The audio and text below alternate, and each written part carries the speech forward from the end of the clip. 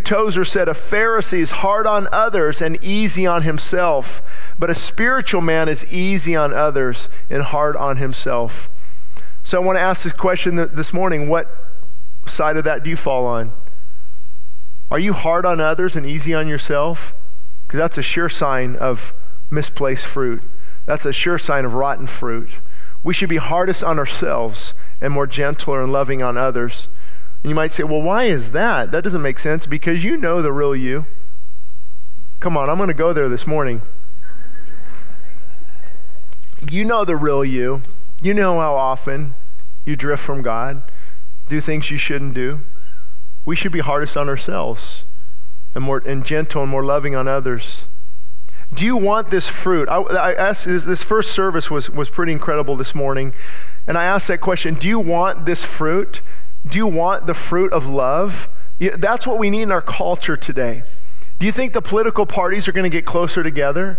There's going to be more violence. There's going to be more upheaval. There's going to be more civil unrest. What we need is more people baptized with the Spirit of God, and love flows out, not anger and frustration and fighting and complaining. The love. Do you remember I don't know, when you first came to Christ, you used to love people. Remember, you see that homeless person and not ridicule them? You'd see that person caught in addiction, your heart would break for them. Now it's become cold and callous and hard. We have no love for people. We don't weep. When was the last time you ever cried over this condition of America or of our city? I think we should. I think it's healthy. I think you should see the child abuse and you should weep over that, the sexual perversion, sex trafficking in your own city. Did you know that? In your city where you live, they traffic young women. That should break your heart. That should get you to the prayer meetings and have you praying and saying, oh God, use me, even if it's just one that I can bring home. And you break for the condition of your people. God doesn't do that, Shane. Oh yes, he did. Jesus cried over Jerusalem. He was looking over the city and he said, oh, Jerusalem, I sent to you prophets, I sent to you messengers. You saw the condition of your heart. I wanted to gather you as a mother just gathers her children and holds on to them, but you rejected me. You rejected the Messiah, and I see that your destruction is near when Titus comes in 70 AD and wipes out the Jewish people and the blood is running down the streets. Jesus said, I see it. I see it. And I weep for my people. What caused him to do miracles? He had compassion. He had compassion on the blind, on the deaf, on the mute. He had compassion on the leopard and the lame. He had compassion. It has to start with love, and that's my concern. The church has grown so cold and callous. Love is everything. If you don't leave here with anything, leave here with this. Love is everything. Have you received a baptism of love? I don't care what you call it, but you better have it. An overflowing sense of God's love, and then you can love others. Paul said, though you speak with the tongue of men and of angels, if you have not love, you have nothing. In other words, you can be a wonderful speaker up there, Shane. You can be a wonderful motivator. But if you have not love, it profits you nothing. You can understand all mysteries and have great faith, you faithful people out there.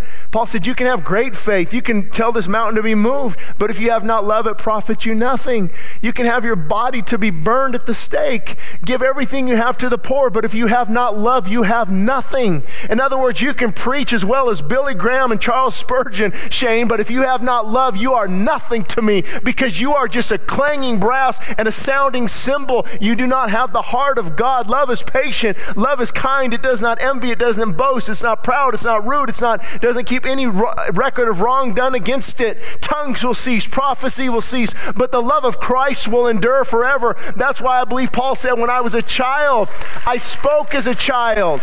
Paul said, when I was a child, I spoke as a child. I understood as a child. I talked as a child. But when I became a man, I put away childish things. And men need to get back to the fact that they need to be lovers of God and not lovers themselves. They need to let the humbleness come back into their homes. They need to be men of love, not men of whatever this ungodly passion is.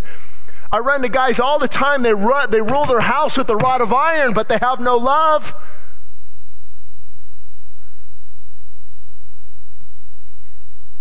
They'll get so involved in sports and so involved in work, but have not love.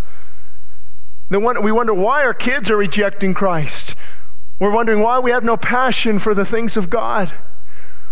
We've lost that love. Or what's scarier, you might have never had it. You may have never had it.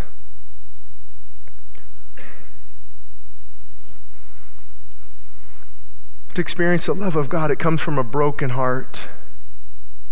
It comes from a broken heart that sees your own need. Isn't that where it starts? God, I see your love for me. I see how you forgave me. I see the mercy you bestow on me. Give me a heart like yours. And from that heart comes a heart and a love for others. I mean, I'm pointing fingers at myself right now too, but isn't it how pathetic how many Christians we have in the valley and we do very little? Because there's no love in the majority of people. Granted, there's some wonderful Christians doing great things. Praise God for that. I know they're praying about bringing a teen challenge here to Lancaster Palmdale. I was in a meeting about that and talked to people. That's encouraging. We've got people starting homeless ministries. There's a lot of things. But as a whole, we're not broken. We're not loving. And then also during our prayer time, I often say, let's pull down heaven.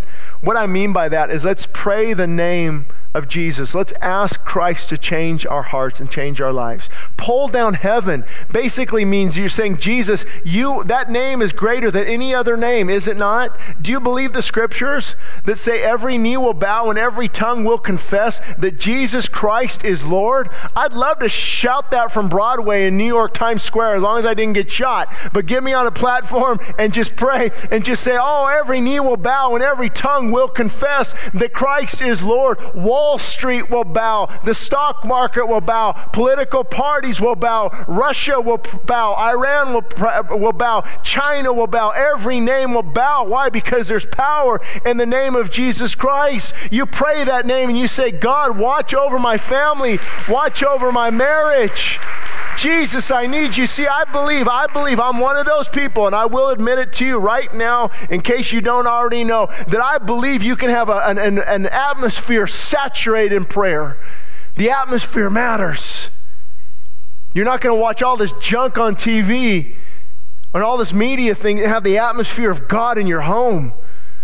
The atmosphere, heaven looks for that name. They're looking for that person crying out saying, God, I have a broken and contrite heart. I call on the name of Jesus Christ. Break me out of my bondage of shame and guilt. That name, heaven listens. Heaven answers that prayer. Heaven's not closed on Sunday. They don't take days off. God doesn't sleep. We just read it earlier. God says, I am the God of Abraham, Isaac, and Jacob. I do not sleep. I do not slumber. I hold Israel in the palm of my hand. I will deliver you from your foes. But what do you have to do? The one common denominator throughout all the scripture is when men and women of God would call upon him with broken and contrite hearts and say, God, break me in this place. I need to hear from you. I lay my pride down at the altar. God, whatever you want to do it and work through me. Every prayer, you show me a prayer in the Bible that God answered that is a prayer of haughtiness and arrogance. Never. There's one example. Do you know what I'm talking about? The Pharisee who said, oh, I'm so glad I'm not like this other sinner. I tithe and I give, and look at this guy. And the Bible says, Jesus clearly said that man, that sinner, beat his chest and said, oh God, have mercy on me, a sinner. Please, God, a broken and contrite heart. And Jesus said, that man left justified. The other man is on his way to hell. False religions pray. Jesus said, vain repetition I do not hear. Don't be like the heathens who pray with vain repetition. I do not even hear those. And I always think what I used to do, Hail Mary, full of grace, the Lord is with thee. Blessed art thou among women, and blessed is the fruit of thy womb, Jesus, 16 times. And then go out and sin like nobody's business. That's going to save you? Folks, this is a serious issue. That's why I get passionate. If you can tell me one other issue that is more important than this, I'll gladly listen. But the issue of salvation, the issue of praying for our children, that's why our nation is in the condition it's in. Can you imagine if churches across our landscape would just become churches of prayer? My house will be called a house of prayer, Jesus said. But we like a house of preaching. We love a house of worship. We'll go to that. I'm not going to try this, and I don't want people to feel bad, but I would be here because I'm here anyway. But if I said next Sunday I'm not preaching, all we're doing is praying, I have a feeling we'd be half full. Would we not? Why is that? The most important thing is always the hardest. The most important thing in your Christian life is always the hardest to do. To lead your family, men, is going to be the hardest thing you've ever done. To have a daily devotional, it's going to be the hardest thing you've ever done.